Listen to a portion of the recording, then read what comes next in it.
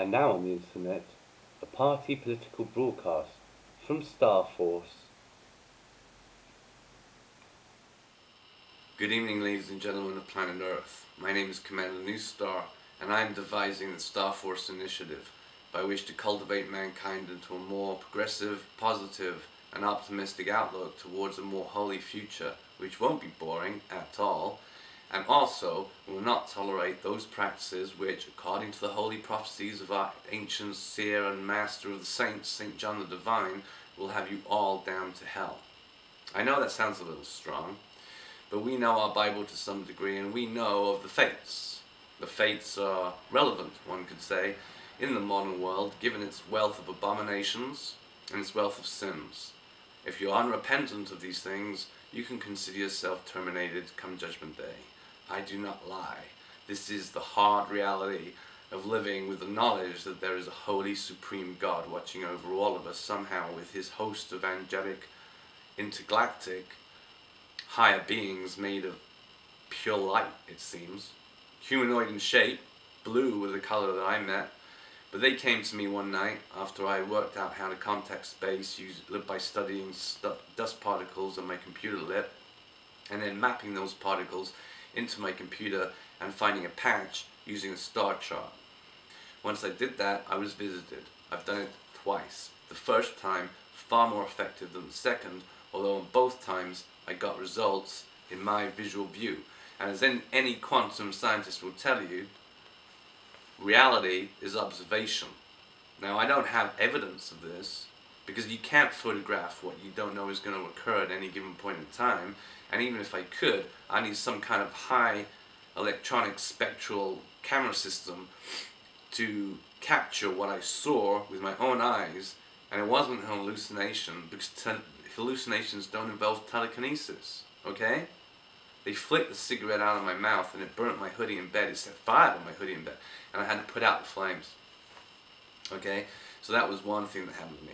I've also been haloed by God himself with a halo, the crown of life, as mentioned in James 1:12, if you like.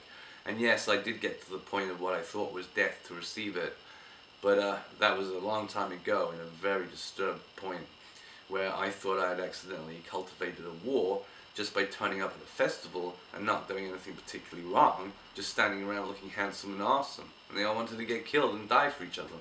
It was insane. That's why you shouldn't do hard drugs, kids. They make you loopy. Okay? So here's the list of the eight hellfire sins during the apocalypse you do not want to subscribe to. Okay? Hard drug users. Quit that shit immediately if you're into that, because that's going to get you torched. Liars. All liars shall be terminated. Okay? Perverts. And that certainly includes porn. Okay, they're going down. Cults, right? Basically, a cult is an idolatry to a false system of practice and religion. Okay, we do not associate with that. We just deal with what is real under our knowledge of the Savior, Jesus Christ and God. Murderers. Murderers, well, most people would accept that murdering is wrong, but you've got to have the faith to go through life without doing that, or even thinking about it, really, because if you're a nice, decent, sensible, intelligent person, why would you even really think about murdering someone? Unless they were truly evil, but then their evil is going to be torched come Judgment Day anyway, so you don't take it upon yourself to do these things. You leave it in the hands of God. And I've seen karma, and yes, I do believe in karma as a Christian. I believe karma is just an Indian name for cause and effect within the supernatural spiritual realm. Those who do wicked tend to have wicked things happen to them. And that is the way it probably should be. Okay? Vile practices. Knock that head on knock that on the head immediately. It's not going to get you anywhere. It's going to be a nightmare. It's going to be a fast track to Hades. Okay, cowards, living in fear, right? It's not going to be good for your health at all. It's not good. You've got to be... when I say fearless, I don't mean stupid. I don't mean live recklessly and dangerously. That's not the antithesis of living in fear. It's just don't live in fear. Have no fear. Release fear from your mind and live in light, love, peace, and wonder. And hilarity. Why not hilarity? Hilarity's good. Laughing. I like laughing. It's good. It's fun. And lastly, not least, unbelievers. Sorry to all you atheists out there, but I'm yet to meet an atheist who actually knows the full biscuits of what they're talking about without them slandering me mentally ill, because I know things on the supernatural level they have no idea are even feasible, because they're caught in the fiscal matrix. Do you understand?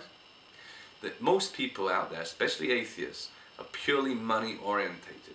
Now, I'm not saying we do away with money, okay? That's not what I'm saying. I'm just saying, if you make it your primary focus, you might become a millionaire. You might be. But is it really what you want? Is it really what we're aspiring to? Or do you want holy, divine illumination under the knowledge of there being a supreme God who chooses you and selects you to be one of his chosen himself upon a higher power of knowledge? That to me is worth more than Bill Gates could ever afford, and it gives me so much hope. I believe Star Force could be a way forward for lots of us. That is all I would like to say at this juncture, because I'm amazed I've even managed to get this far without screwing up. So in light of that, I'm going to say to eternity and beyond, and then some.